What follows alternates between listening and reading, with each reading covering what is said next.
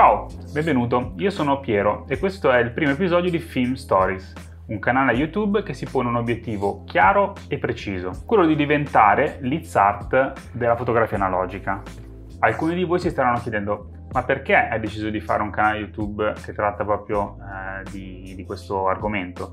Beh, diciamo che sto chiaramente attraversando una grossa crisi di mezza età e ho deciso di investire gran parte del mio tempo e dei miei denari alla ricerca della sacra arte della fotografia analogica, anche perché scattare con uno smartphone è decisamente troppo conveniente ed economico. Dunque, in questa prima puntata vi porterò in giro nella mia città, in particolare nella zona di Porta Nuova, una delle zone più moderne ovviamente e nuove di Milano, assieme all'altra famosissima, ovvero Fedez City Life. E siccome sono riuscito a recuperare un rullino di Cinestill 800T, barattandolo tra l'altro per la mia Tesla Model S, ho pensato che l'architettura e il mood ultramoderno di Porta Nuova potessero essere un buon contesto per testare questa pellicola.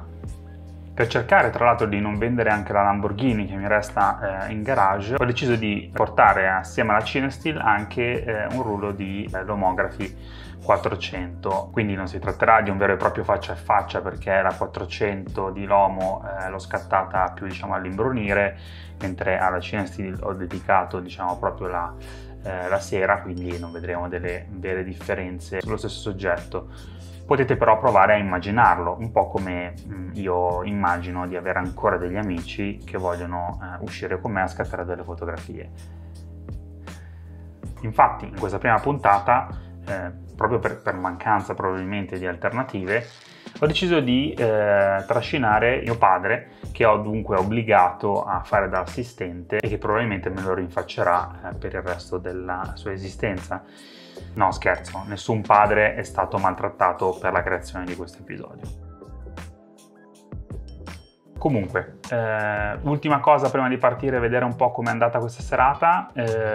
Ho portato con me la mia nuova, vecchia, medio formato, quindi si tratta di una Zenza Bronica ETRS 6, quindi è 6x4,5. È stata la prima volta che l'ho portato fuori per fare questi scatti, quindi scopriremo se questo episodio finirà qui perché gli scatti fanno cagare, oppure invece insomma possono andare abbastanza bene.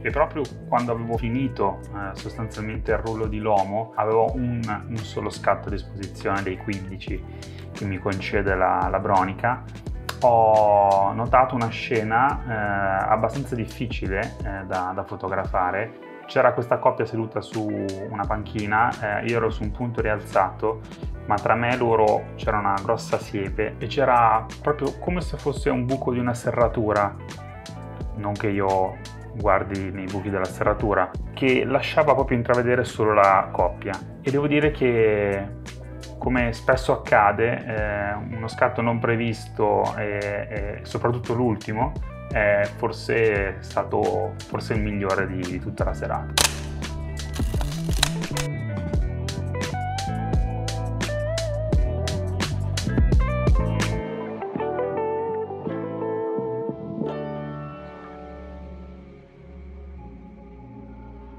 E ora, come si suol dire, quando il gioco si fa buio, la Cinestill o la Cinestill comincia a giocare.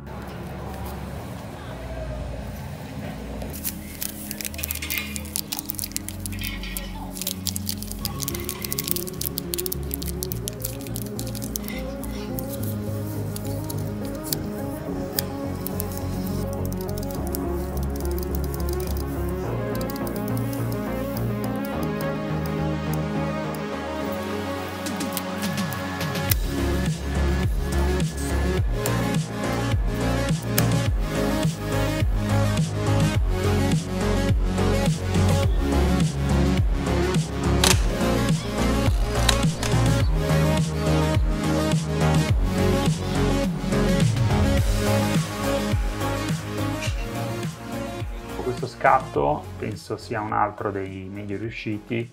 L'idea era proprio cercare di dare un mood quasi Blade Runner, e penso che la parte così caratteristica della Cinestill, ovvero gli aloni attorno alle sorgenti luminose, aiuti proprio a creare quel mood che cercavo.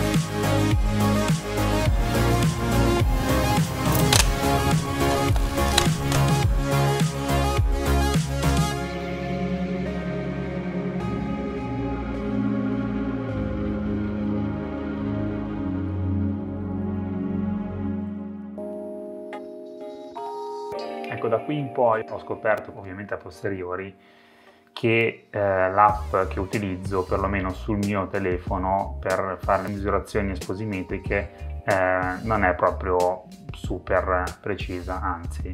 Quindi ho notato che da qui in poi quasi tutti gli scatti avrebbero giovato di un po' più di sovraesposizione sostanzialmente. Anche se c'è da dire che in generale ho tarato l'esposimetro sia per la Lomo che per la Cinestill con uno stop di sovraesposizione, quindi la Lomo 400 a 200 e la Cinestill da 800 a 400, ma evidentemente non è bastato. Quindi cosa abbiamo imparato da questo episodio? Beh, io sicuramente ho imparato che dovevo comprarmi un esposimetro esterno per poter continuare ad andare avanti e fare i prossimi episodi. Abbiamo imparato che la Lomo non è assolutamente male in alternativa alle più costose, diciamo Porta eccetera, anzi ho in mente magari di fare proprio un raffronto tra le pellicole versione poveri e le pellicole versione ricchi, per vedere proprio come si confrontano l'una con l'altra. Abbiamo imparato che la Cinestill è una gran bella pellicola, anche se mi è costata una Tesla Model S.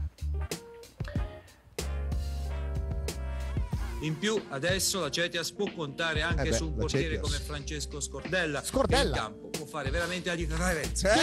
Inoltre ditemi, magari commentando qui sotto, l'ho sempre voluto fare, dire commentando qui sotto, se siete interessati a un video in particolare su diciamo quali attrezzature utilizzo per la scansione 35 mm e medio formato. Penso che possa essere utile proprio perché io stesso, nel cercare le soluzioni migliori e che non costassero ovviamente un occhio della testa, ho fatto un bel po' di fatica. Poi magari è perché ho un quoziente intellettivo più basso del vostro, cosa molto probabile. Questo primo episodio finisce qui. Ho già in mente e in parte girato il secondo episodio, che avrà un ospite speciale, ovvero Francesco il Frank di fotografia.it. Allora ti converti alla pellicola o rimani digitale? Certamente ho già la mia fotocamera pellicola con me. Hey! Ciao, alla prossima!